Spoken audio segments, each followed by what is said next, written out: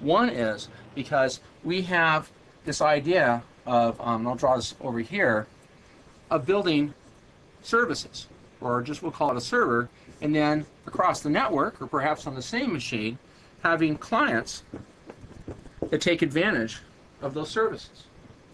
And if I build a server and I'm going to get any kind of performance out of it at all, I have to be able to handle requests on behalf of many clients. Absolutely. At the same time. So then I start having to become concerned with concurrency. Absolutely. Another reason I do have to be concerned with concurrency is that the operating system in NT is it's built different than the operating system originally was in Unix, and even somewhat different than Linux is today, although Linux is changing. The way that Unix used to work was, because multi-threaded programming is so difficult, that when you took a system call, get a little bit technical here for a minute, there's this idea of where the application runs, which is often called historically user space, and where the kernel, or the core of the operating system itself, runs, which is called kernel space. And this division has existed really in its current form since, I guess, 1973, with Unix made this very popular. And most chips today are built with this kind of model. So a system call is a request from an application for the operating system kernel to perform on its behalf. Now, when you get into the kernel, there's the following question. Is the execution on behalf of that thread to perform a system call, where can it be interrupted? Can it be interrupted at fairly arbitrary points, like I'm going along here and there's another system call that came in from a different application, so it's application number 1, application number 2, and his system call comes in, and I'm on a single processor. When do I trade off between the execution here and the execution here? Because on a single processor, I can only run one of these at a time. The way that Unix worked is pretty much when you came into the system, you decided when you would give up control of the CPU by explicitly calling the wait function and blocking. Okay, and then somebody at some other point would tell you to resume. And so it really was not a multi-threaded operating system for a long time. People started doing a lot of work on Unix over time, particularly Sequent, which was later bought by IBM, would build these very scalable multiprocessors, because it became clear with microprocessors that you could actually build multiprocessors very easily. You solve problems about the buses and the cache memories and things like that, but it became very easy to assemble multiprocessors. And so this idea of having the kernel be able to be completely multi-threaded also, so there is more than one CPU present in the kernel, but also, even on a single processor, suppose that instead of having to have a wait occur explicitly while I'm performing one activity, I might simply have the system itself choose to switch on its own. Now, normally what causes this to happen, and this is what causes rescheduling of CPUs to happen on all systems, is there's a timer interrupt that fires. And this timer interrupt says, oh, it's now, for reasons that have to do with policy and being fair about who runs on the machine, I'm going to switch from this activity to this activity. And for the most part, this switch can occur at any point in the execution. Now, that turns out to not be completely true, and I'll maybe say something more about that later, but compared to Unix, inside the NT system, the switch really could occur at any point based on a timer interrupt occurring. The reason for doing this is fairly simple, that if I don't share the kernel fairly and uniformly, it's very hard to affect a policy which would be fair to the applications that are running. And so when I used to administer Unix systems for years, sometimes an application would spend a lot of time crossing into the kernel space, running system calls, and it would be able to unfairly control the execution of the system to the detriment of other applications that were running. And so in the design of VMS from the get-go, we were very interested in being able to control and fairly schedule fairly what took place, not just in user mode, but also in the kernel. Now let me just explain a little bit about what happens in a multi-threaded system. Why That would be great. I said a moment ago that you can't quite interrupt exactly every place. You have to have several kinds of mechanisms that cause you to execute your code correctly. And I'll give you some examples of how you can execute incorrect code. The simplest kind of example is, suppose I have a variable, we'll just say x, and I want x to be x plus 1. Now, this is going to consist of some compiled code that gets issued, which is something like read the value of the memory location x into some register. So let's say register 0. And then I'm going to add the constant 1 to register 0, and then I'm going to write x. Let me not draw the arrow the wrong way. I'm going to write register 0 back into x. And the x86, since it's a CISC, or complicated complex instruction set computer, this would all be within one instruction. But these are the steps. And you notice that I'm going to read from x, and then I'm going to write back into x. Well, suppose that between these steps, I got interrupted. And this can occur for a variety of reasons. But suppose this timer interrupt fires, and these happen to be in instructions which are interruptible. And I will get the value of x into my register 0. And then another thread runs, and it happens to execute the same code. And so he's going to read the value of x into his register 0. And so suppose that x was initially 41. Now, if I ran both of these threads and they both executed this operation, what do you think that x should be when I'm done? It should be 43. But if something goes wrong in the sequence of these things, it will end up being 42. And the reason is that the first application will read in x and think it's 41. It will then get interrupted, either here or here. And the next thread will run, and it will also read in 41. They'll both add 1 to it. They'll both store back 42. And so you have operations like this that take place in the system. So when I have these threads and I have the switching between threads, I have to be sure that certain operations, of which this is one of the most simple examples, I'm able to interlock them. I'm able to be sure I don't get preempted in the middle. And there's a whole lot of techniques that we use for this. The way that Unix used to do it was actually, they had one mechanism really for doing this. And this is called something called the URCL. This is the interrupt request level. And because they had this rule that says I can only switch, so back to Unix, when I'm explicitly say wait, they knew that another thread that came through a system call would never create this kind of problem for them. They would never be preempted because they can't be preempted. They have to give up their use of the processor. But what happens when I come into the kernel through an I/O interrupt and execute the I/O interrupt routine? Now, I can find myself executing on a different execution context, the one that comes in from here, without having explicitly said I want to wait. So I could actually switch between an instruction that was perhaps reading memory and then going to write it back. And so the solution for this is to recognize that, and this is the design of the processors to do this, that interrupts occur at a certain IRQL level. So an interrupt routine, when it starts running, runs at an IRQ level. Well, what is this IRQL, interrupt request level? What does it really do?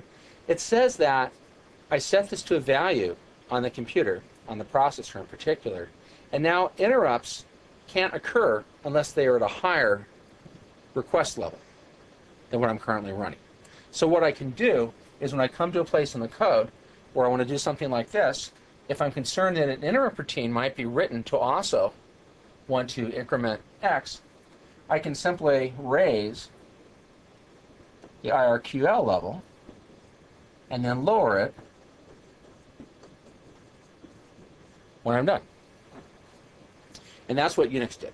And we also do some of these things too at the lowest level of the system, particularly when we're outside the context of threads and we have multiple processors and we're trying to interact across multiple processors. We will start to build operations that raise the URCL as a way of keeping control of the CPU so that we don't get scheduled away while holding locks. Now let me ask you, because threads are problematic in many, many ways. Was that so? Who created threads? I mean, maybe who? I mean, that's not a good question, but why threads? I understand in your model how a process is a container for threads and memory space, but you know, was it necessarily in retrospect? Do you think there could have been a better model? This is totally Yes. speculation. Yes. Okay. There can Because always be a better model, Okay. and hopefully we'll make progress with innovation in the future, and there will be a better model. But in terms of what we know how to do today, threads have been the best model for concurrency. What we're really talking about is concurrency. The other models for concurrency that exist, and there are several kinds of models, was like in the supercomputers, in the vector machines. And these were machines that would do the same operation across multiple pieces of data at the same time. You know, these are called SIMD, single instruction for multiple data. And so vector machines are a form of that. But it only works if you can structure your problem such that you want to do exactly the same operation on multiple pieces of data. So it's great for linear algebra and dot products and computing the result of scientific calculations on the computer. But for the kinds of things that we want to do in most business computing, it's not that simple. We really are in a model which is like this client-server model, where we want to be able to get concurrency. Why do we want to get concurrency? Well, because things happen faster. If you get a lot of people working on the same problem at the same time, they will get things done faster. And that's why we started to get multiple CPUs. Sure. And we want to be able to use the multiple CPUs to get things done. We also would like, and this is an important point to make, we'd like the programs that people write for a single CPU to actually work even if you run it on multiple CPUs. And so perhaps we could have made the simplification that says that we'll try and make it really easy to write applications without threads, but then they would never do you any good when you got to multiple CPUs.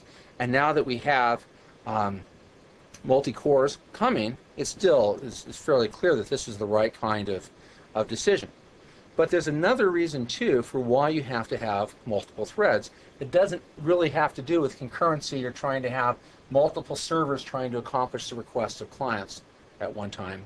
And this is simply back to the way this whole model here works with system calls and application threads trying to get a system service, which is that if you're working on an operation, and I'm going to erase some of this to make a little bit more room. Suppose that I want to do something that says, I'd like to read from a file, and I'd like to, say, add up, say it's a file of numbers, okay, from the file. And I'd like to, in the end, I kind of want to print the result. And by the way, I'd actually like to do this for all files of a certain class.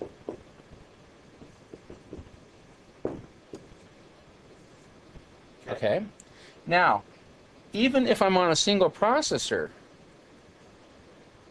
threads help me get a lot of performance improvement on this operation. And the reason is this, that when I go to read the file, I'm going to block. Often I'm going to block, waiting for the operating system to go examine the file system to find the file I specified and to read that file in from disk. And while I'm blocking, nothing else is going to happen on that CPU. It's going to sit idle. And then I read that file into memory, I add up all the numbers, I print the result, and now I go read the next file. Well, suppose that what I could do is this. I could read several files at once. And so I'd say, okay, start reading file 1, start reading file 2, start reading file 3.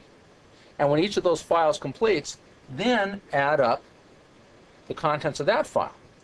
And now the operating system sees all these requests for file I/O coming at once.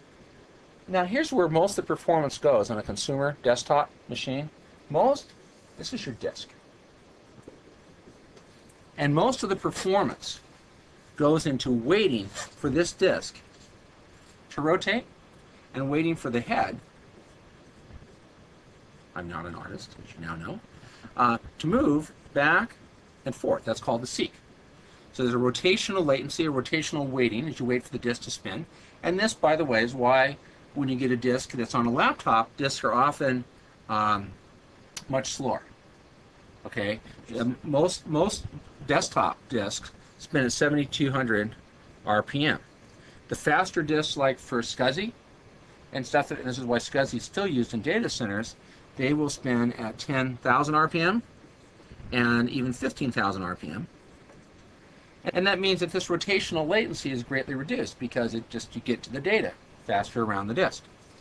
And when you get to laptops, it's much more like 4,200 is like the cheaper laptops will come with 4,200 RPM, and then 5,400 if you buy a more expensive with the small drives. And so this all has to do with rotational latency waiting for the data. Now, you also have the mechanical latency of moving this head in and out also, which is like the seek time. So you have rotational latency, you have seek time.